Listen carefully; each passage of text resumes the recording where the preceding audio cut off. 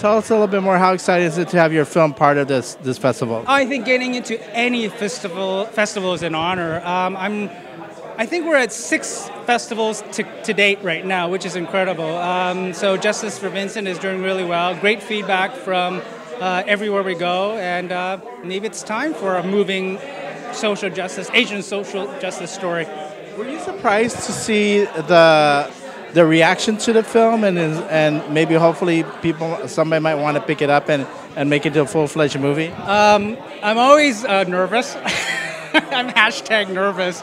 So when there is a positive response and it's been overwhelming, yeah, I'm a bit surprised. When I started to do the short, I mean, the plan, the dream was to do a feature film to begin with. But there aren't many Asian American social justice stories. So in order to convince the major studios and the public that there's a market for this, a short film was the way to go. So far we're doing well. Now, for you, how was the reaction when people first watched the film? Have you been able to get audience reactions from the various festivals that you've been at? Yeah, that's a great question. I was a bit surprised by how forthcoming people were. Every festival that I've been to, people come up to me personally and have great things to say about the film. Not only cinematically, because we did keep the production values high, but also just the story and its importance.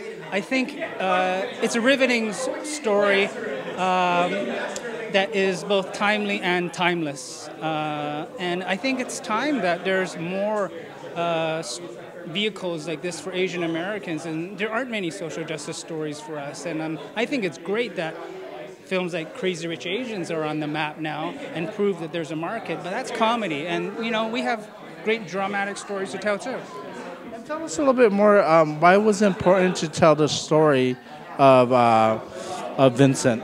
Well, Vincent Chin is a real life story that sparked, his murder sparked what is believed to be the first civil rights movement in America.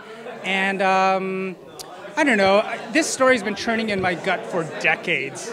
Yes, I'm that old. But when I came across it as a student in Toronto, Canada, it just stuck with me. It really haunted me. Through journalism school, through my entertainment career in Hong Kong and Singapore, and then back to Canada, I just said, I'm finally here in Los Angeles, let's just do the film. And, you know, I called a lot of friend favors and we made it happen, and I'm really happy, from production to the cast. Lastly, if anybody wants to get to know more about the film or what's the journey of the film, is there social media they can follow? Well, #JFV. You can follow me, Lawrence Chau, LAWRENCECHAU, on Facebook, or Lawrence Chau /actor/host on Facebook as well. Instagram, Lawrence Chau Act, ACT. And of course, watch interviews like this on Pacific Rim Video. Thanks for featuring us. The defense maintains that the murder of Vincent Chin, tragic though it was nothing more than a drunken fight gone too far.